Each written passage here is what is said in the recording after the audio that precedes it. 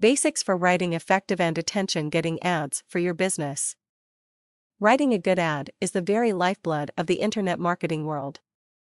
It can mean the difference between someone clicking on your link and going to your website or a big fast exit. The first thing you need to do when writing an ad is to think about who your target audience is. What are they looking for? What age group are they? Are they male or female or both? Why are they looking for whatever they are looking for? You need to try and get into their head and give them what they want.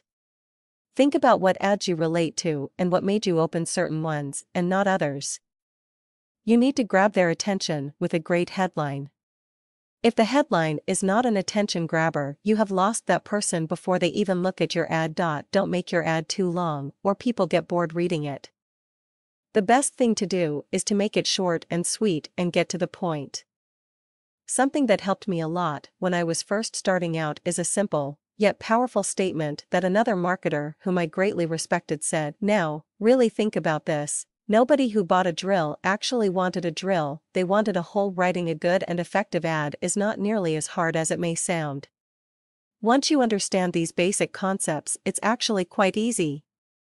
If you use these methods in your business, as I have used in mine, you can't help but write great, attention-grabbing ads. If you would like, by following the link below, you can take a look at one of my businesses in which I have been very successful using the above ideas in writing ads.